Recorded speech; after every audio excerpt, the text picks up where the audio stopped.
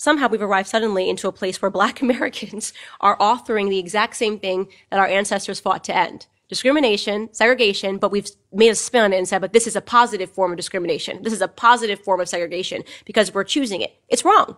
It's just wrong. I mean, I don't see how you can't just plainly say an all-black dorm is racist. It should be all black, all white, all Hispanic. It's racist. It should never exist at all. Okay? You sleep where you sleep. You don't like sleeping there, you leave the school, you can decide to go somewhere else, but we don't play that game on college campuses. We don't play, X amount of people, quotas are going to be allowed into school. It needs to be a merit-based. I don't care what color you are. Let me see how you perform. Let me see. And yes, maybe looking at the activities without knowing what color you are, I might say, okay, his SAT is a little lower, but he has taken on, he was playing full-time basketball and all that, so I think he'd be a good fit. Again, race does not need to be present for that determination to be made. But why is race the only thing that we can't consider? So, for example, we shouldn't consider it because it's racist. LeBron James. Yes. If LeBron James were going into college right now with a lower SAT score and a lower GPA, and you're the president of the university, and he wants to go to Princeton, he wants to play Ivy League basketball, right? And he's a little bit lower than everyone else.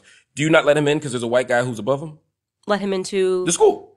If his SAT is low and he's not doing well. But he's an extraordinary basketball player and he's good enough to be in the school. I'm not saying his numbers are good. You still don't need his race on the piece of paper to determine that. No, take his race off. Take off race. That's my point. Okay, let's pick a white guy. Dirk Nowitzki wants to apply. My point is, if someone had an extraordinary talent like basketball, we let basketball players in all the time with lower GPAs. Right, but I'm saying that determination, regardless, if you're going to say we want to make sure we have a healthy mix, you should not be hitting what race you are, period, when you apply to school. And that's my point. And I get you. I fully comprehend your point. What I'm saying is that we should consider, in the same way that we're willing to have a diverse group of people, like I want to have some flute players and I want to have some soccer players and I want to have some people from Iowa. It's okay to say I want some black people.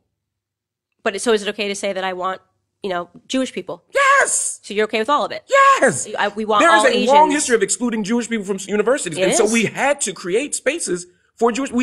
So part of why you have what's the school in New York? It begins with a B. Brandeis. Part of why you have a Brandeis is precisely because there has been a denial of Jewish people, both professors and students, into mainstream universities. So we had to create space for them, right? And so I wouldn't go to Brandeis and say, "Oh my God, that's a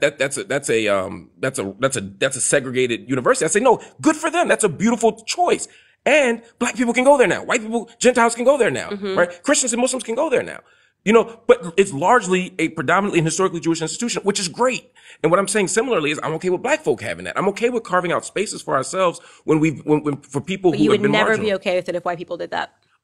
If I were at if I were at Howard, and there were a group of white people who said, you know what, we're the 50 white kids at Howard and we want to have our own space. Cool. I'm good with that. An all white dorm at Howard. You think that would go down well? I think it's such a counterfactual hypothetical because most white people don't want to go to Howard because they don't want to be around that many black people. And that's okay. You know what I mean? In fact, most people who go to, who ends up going to Howard?